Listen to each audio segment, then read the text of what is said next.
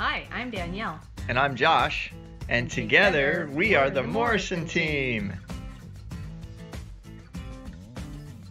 Quick tips to keep your home running smooth. How to maintain your septic tank. Your septic tank is where all the wastewater and gray water from your home is stored. There are two compartments. One where the solid waste can settle out, and the other side where the liquid waste can exit into the leach field.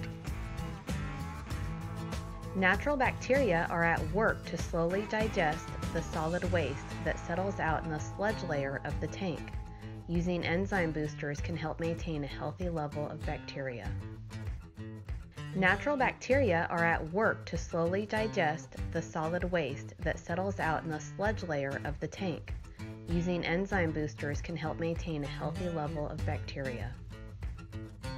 Flushing any type of wet wipes or feminine hygiene products down the drains can cause the sludge layer to build up faster than the bacteria can break it down. Grease and large food deposits from the sink and garbage disposal can also increase the solid waste layers in the tank.